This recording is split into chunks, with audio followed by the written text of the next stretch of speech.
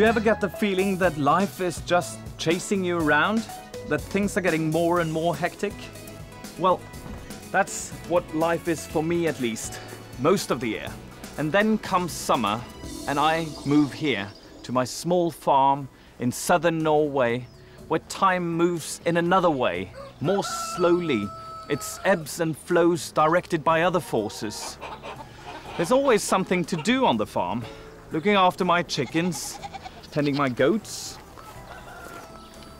and trying to chase the fox away when he comes to help himself to one of my plump and juicy ducks.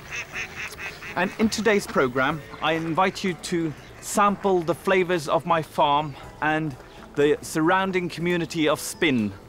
I'll start off by making a refreshing and strengthening vegetable soup. We'll taste the artichokes and the honey. And for main course, I'll make smoked and grilled duck breast with a homemade wild garlic mayonnaise.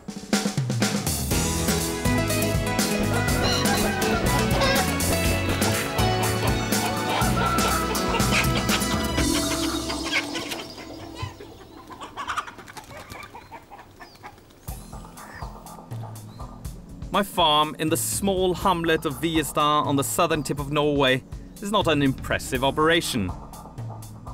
When my grandfather lived here, it was just barely enough to survive. Today, enjoyment and appreciation of nature and of my roots are much more important than making a surplus. However, when I'm here during summer, I try to live off the land as much as possible. This is where you find my great big grapevine. So you can come here to study why Norway has not become a famous wine-producing country. It's simply too cold, even here in the very south of Norway. But one thing that will grow here, however, is corn. You know how wonderful it is with boiled sweet corn. Well, one thing that might even be better is corn straight from the cob like this and not quite ripe. It's even sweeter.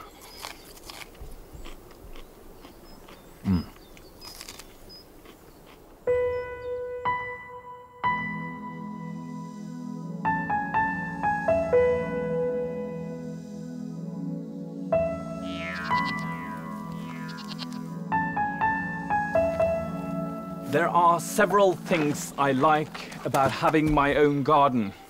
One of them is, of course, to have vegetables for my cooking. But just as important is actually tending to the garden, walking around and weeding and watching it all grow. And perhaps the most important thing is just being surrounded by all kinds of edible things that I'm somehow responsible for.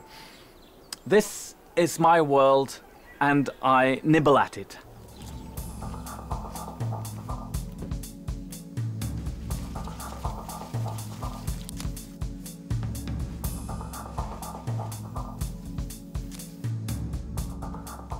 The tomatoes have been really slow this year, but they smell wonderful and they taste wonderful.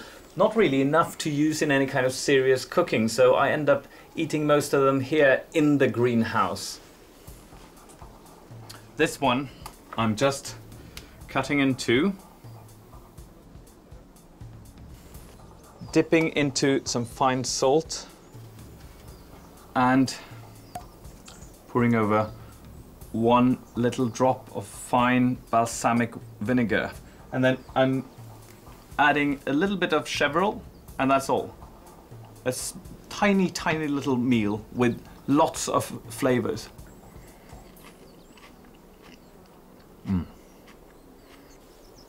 Now I'm going to make a very fresh tasting vegetable soup with some of the produce from my own garden. Here I have a green bell pepper, which I just cut in two and remove most of the seeds. And the green bell pepper has a really strong kind of peppery flavor. And I have here a baked red bell pepper, where I've removed the skin.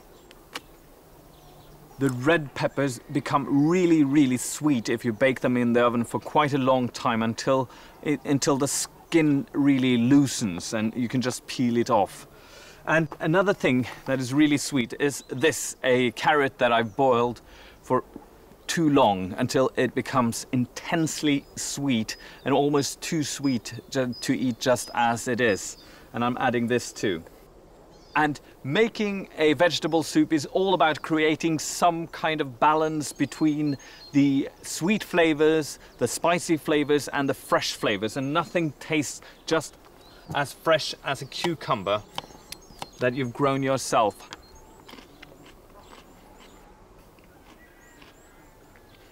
People say that cucumbers don't taste much. That is simply not true. They taste of freshness itself. So I'm using about a little more than half of this small cucumber. Then I'm adding a little bit of beer, just for some liquid. This is good Norwegian beer, but you can use kind of a lager type beer or a pilsner as well.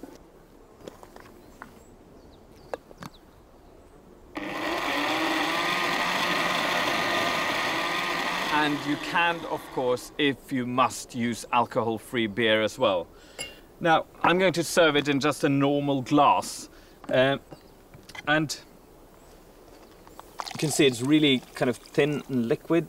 And what it lacks now is a bit of spice and a bit of saltiness. Now, what I'm going to add is one of the things in my garden that I never tend to. The oregano has gone wild, so it belongs to the place. So what I do now is pick up a few of the leaves here and crumble them together with a little bit of salt.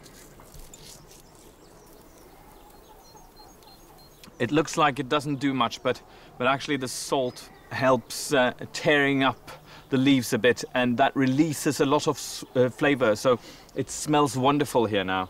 And I also use the flowers mainly for decorative purposes, but it does have a kind of hint of sweetness from the nectar inside. And last but not least, I'm going to do something that you should probably not do at home. I'm going to use one of the eggs from one of my chickens, the freshest egg you can get, and it is completely safe to eat in a raw state, which your eggs in the store-bought eggs probably are not. I'm going to use an egg yolk here on top. So what you should do at home is probably poach the egg first, then it's safe. And this is it. It's a really kind of strengthening, fresh-tasting vegetable soup with an egg yolk.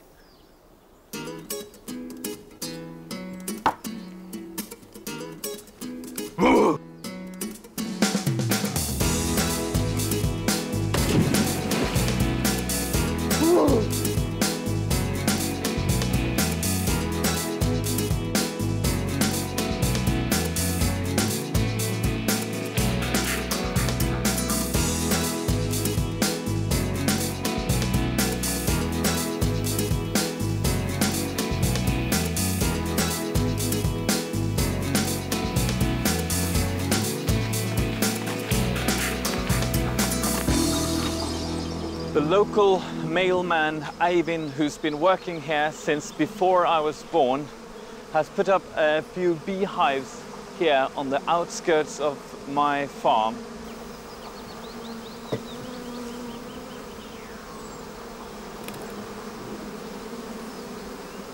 The honey he makes is excellent heather honey with one extra advantage. When I eat it, I know that most of it has been collected on my property.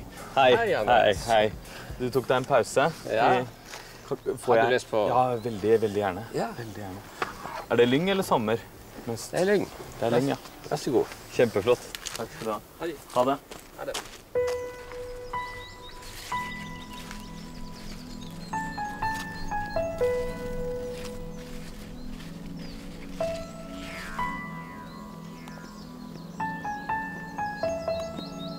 Hei. Hei. Du står i agurkåkeren, du. Ja, Får jeg snakke, eller? ja, vær så god. Ja, det var nydelig. Du, kan jeg få noen av disse her, eller? Så gjerne. Ja, vi prøver den her. Må ta litt lang stilk. Oi. Kan jeg ta denne her, eller? Så gjerne. Ja.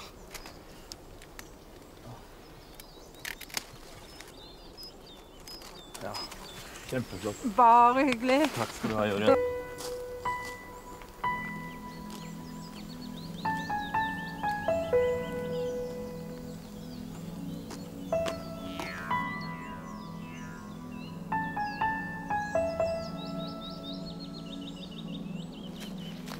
I now have something sweet in my basket and something that in this stage is incredibly bitter.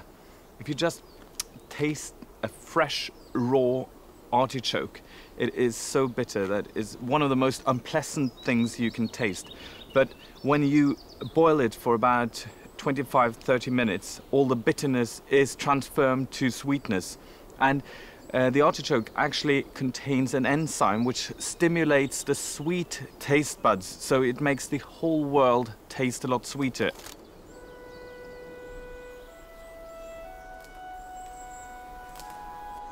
I've now reached one of my favorite spots, because here everything smells of garlic. That's because this small dark valley here is completely covered with wild garlic or ramsons.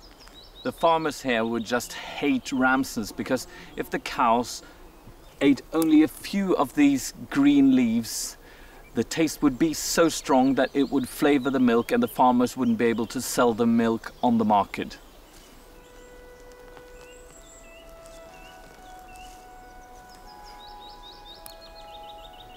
And one clove like this is quite tiny. It's at least twice as powerful as a clove of garlic.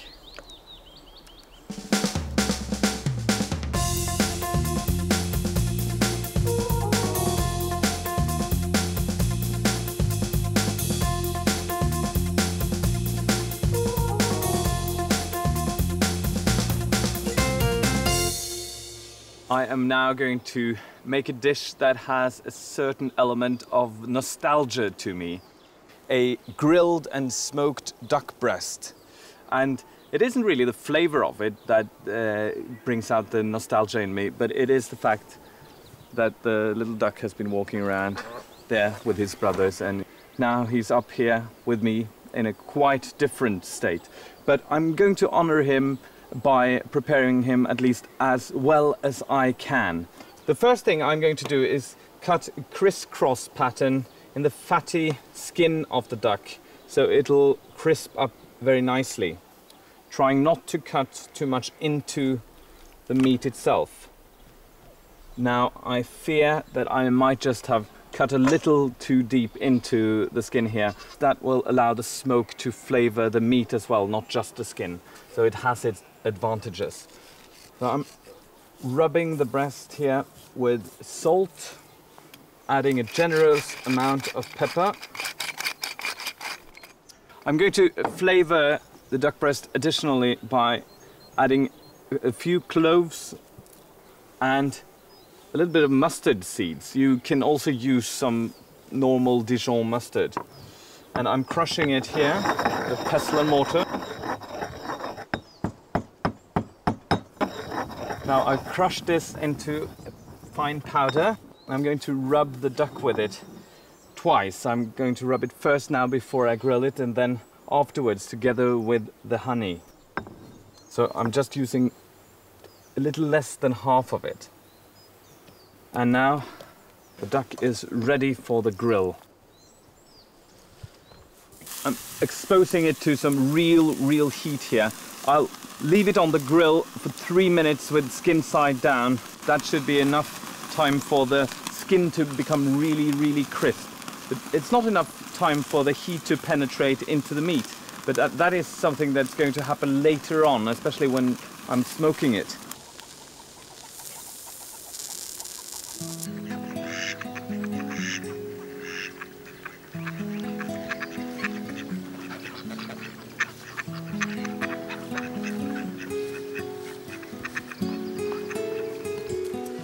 Now it's been on the grill for about 7 minutes.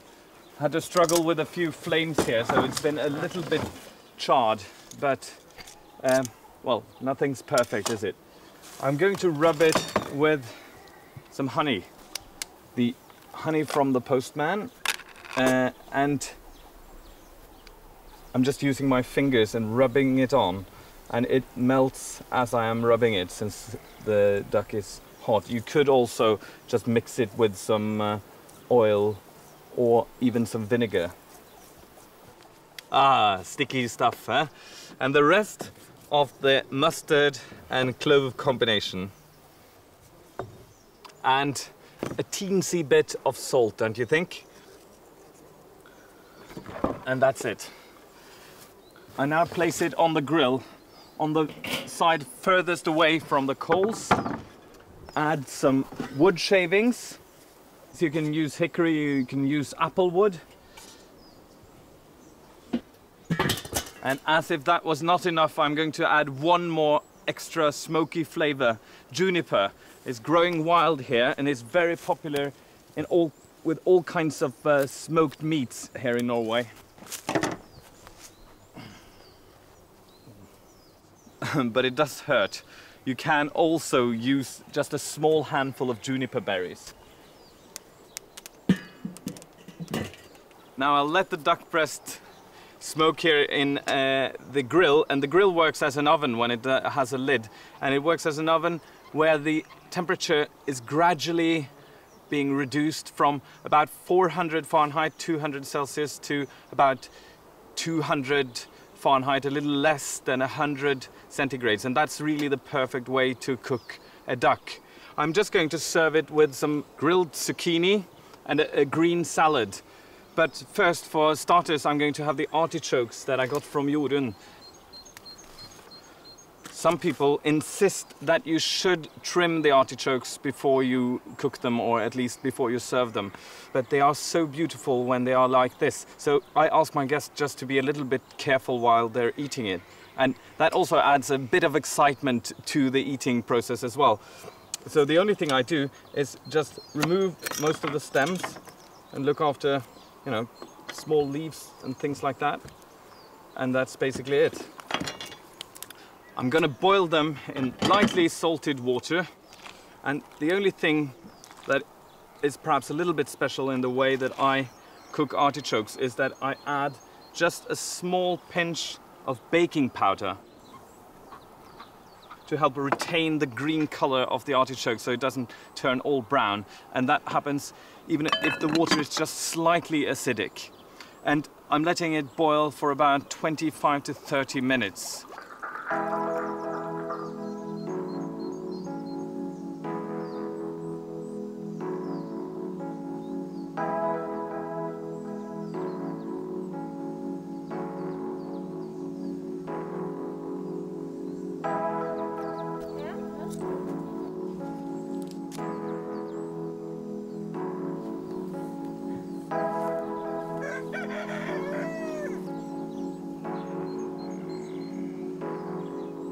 And now I'm going to make a wild garlic mayonnaise with the wild garlic or the ramson that I picked. What do you think? 2 cloves should suffice? taking into consideration that they're twice as powerful as garlic? I don't think so. 3? No. 4? No. 5. Because the last one is really tiny. So just trim away the ends of it. You can also use just normal fresh garlic and add a little bit of chopped chives to the mayonnaise, and it won't be as rancid, it won't be as wild garlic, but it will have something extra, and the chives will add some of that extra flavor. So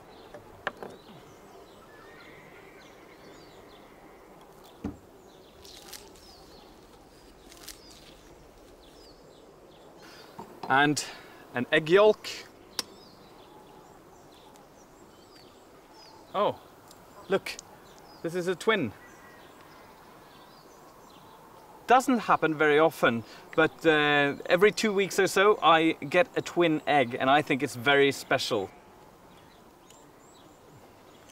And then some mustard. Have you ever tried to make homemade mayonnaise and it has split on you? Well, if you add a teaspoon or so of mustard, it helps the emulsification, and then the process doesn't feel so dangerous and intimidating when you know that there's a fair chance that you will actually succeed. You should also note that all the ingredients should be at room temperature. That helps the emulsification, and if the eggs are cold and the oil is warm, then it may be more difficult for them to emulsify. Start off with just a couple of drops of oil, couple more. Be very, very restrictive with the oil in the beginning. And then you can add more and more.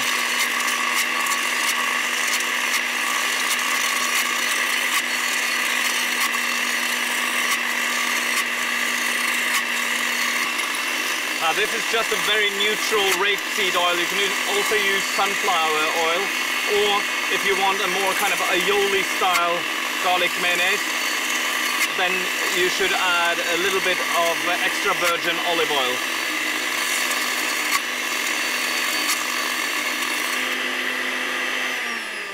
And when the mayo is starting to thicken like this, I add the juice of half a lemon.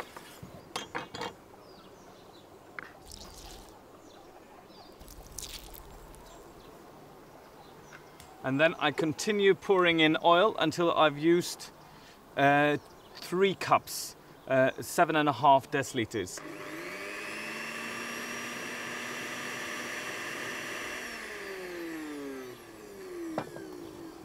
Now the artichokes are done, and that previously oh so bitter taste has been transformed to something oh so sweet.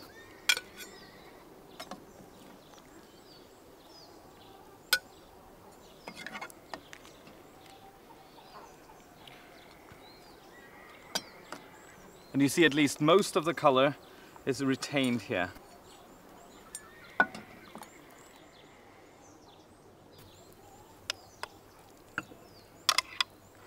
And look how wonderfully thick that homemade mayonnaise has become. Many people like to serve artichokes with butter. I think that a real garlic mayonnaise gives a lot more to the artichokes than just plain butter. Now the meat has been smoking for about 35 minutes and should be done. And I'll let the meat rest here while we eat the artichokes. Doesn't it look fantastic? Ah, it smells wonderful at least.